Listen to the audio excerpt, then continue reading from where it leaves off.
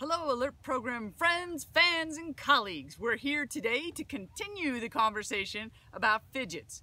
And we know that fidgets are in the touch category, and of course the touch category has the potential to support self-regulation, which is how Alert 1 feels.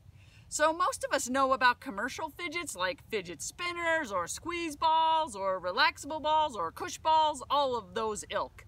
And I'm here to say today that rocks could be one of nature's ultimate no-cost fidgets. Now, the tricky thing about fidgeting is that, and what we always want to come back to in the Alert program, is the question, is it working? And we want to know that that's going to apply to our fidgets and our rocks. So it's important to get the right fidgets in the right hands. And if you use fidgeting to help yourself stay alert at work, you may be like me. Maybe you use a worry stone or something in your pocket and it helps you stay alert and focused on your work. And then that's a right match for you. Now I'm a fidgeter and I very often have a rock in my pocket.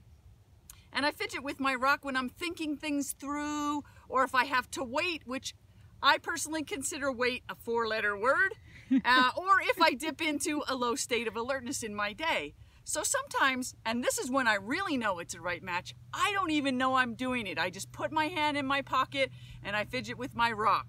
And I just get to a just right state that helps me to concentrate or stay focused on whatever it is that I've been doing. So I've been using a rock to help me stay just right for talking today here.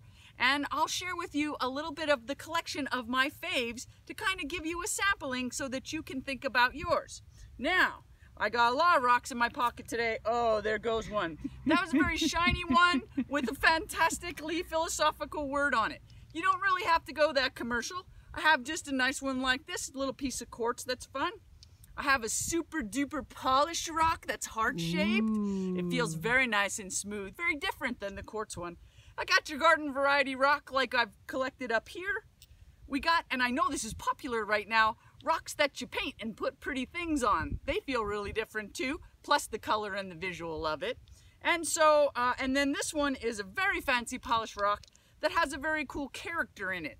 So, obviously, you're gonna find the ones that are right for you. So I encourage you to get your very own collection, weight yourself down in your pocket, and once you know what works for you, then you'll be able to better observe those that you live with or work with to support their self-regulation.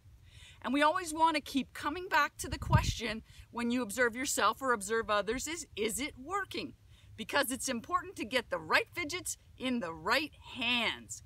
And hands that are going to toss a fidget, then obviously a rock is not the right match for those hands, and we know that it's not working. In fact, if a fidget is probably not your go-to category if you have hands that are going to throw something.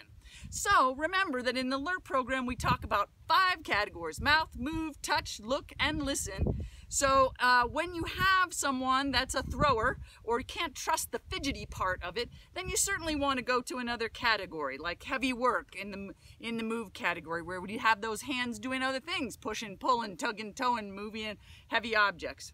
Because rocks are the fidgets, or the fidgets for the fidgeters who can handle it. All right, so even though the Alert program emphasizes heavy work, and as much as I am all about heavy work and fidgeting, this rock here is a bit too big to put in my pocket. But get your rock, find a match, and rock on, fidgeters.